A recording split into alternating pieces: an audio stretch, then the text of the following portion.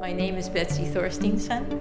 I'm the diorama artist at the Manitoba Museum. Dioramas recreate moments in either past history or in paleontological scenes that bring an immediacy to a subject.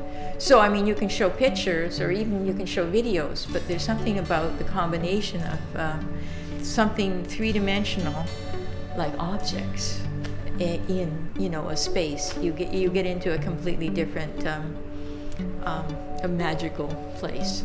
I just think that the business of this museum is really objects, and what we have above all other mediums is that we are the repository of objects.